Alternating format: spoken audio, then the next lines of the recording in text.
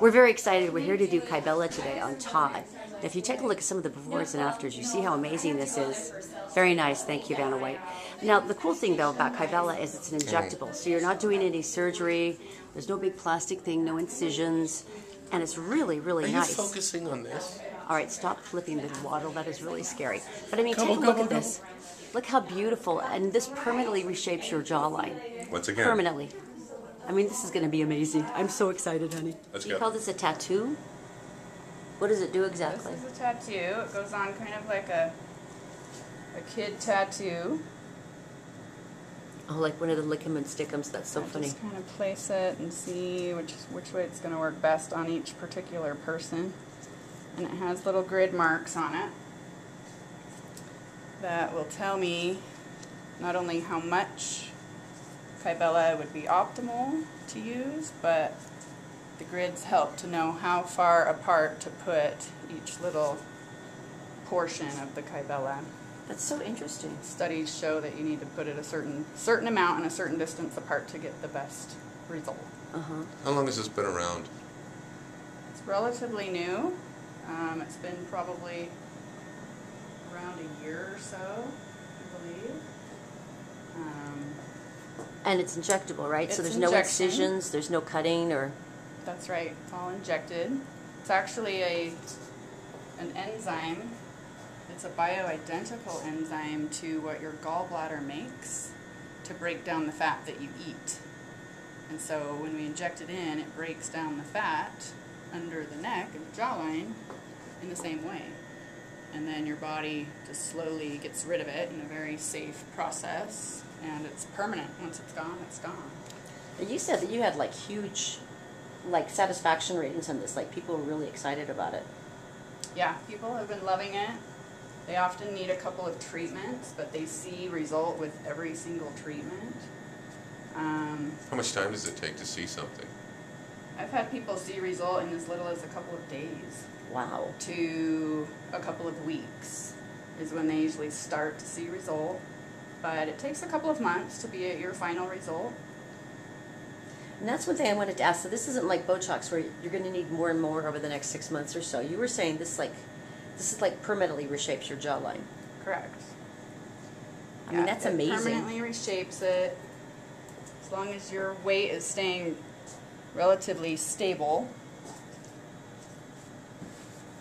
See, that's the part to me that's so exciting, because you expect everything to be upkeep, so to have that be such an amazing result without surgery is so cool. All right, you ready? Yeah. So I'm going to inject as quickly as I can, just because it'll start to sting a little bit as we get going, okay? That's amazing that you've got the little dots and you can see where to go. So for you, we did 3 vials. The average is usually 2. We did 3, and so that's 6 cc's of fluid, which is quite a bit of fluid. So tonight, you'll probably, for the rest of the day and tonight, you're going to notice this area is just kind of jiggly. By tomorrow, that's usually gone. You'll have a little swelling. Some people can get a little bit of bruising. It's usually not bad at all. And you'll start to see results, usually within a few So, I mean, weeks. how dramatic are the results that you've seen in the past?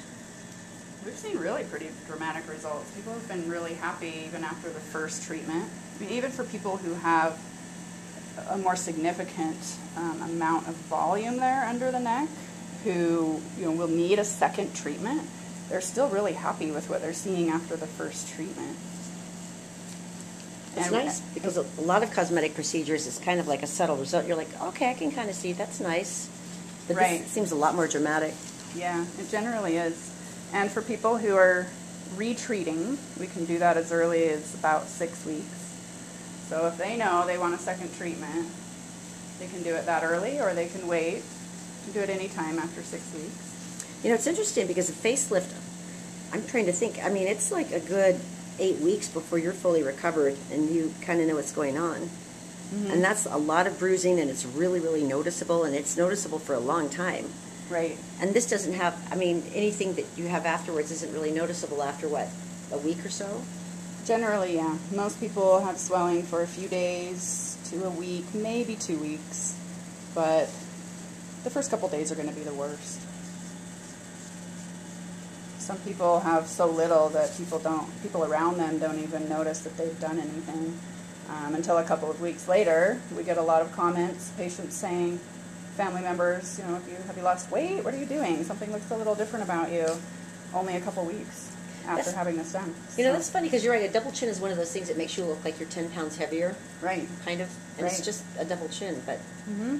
And it can be there for a lot of reasons. I mean, some people, they have a weight issue in general, but for others it could be genetic. It's just where they happen to hold some extra fat, and it makes a big difference in their overall face and neck shape to just have that tightened up.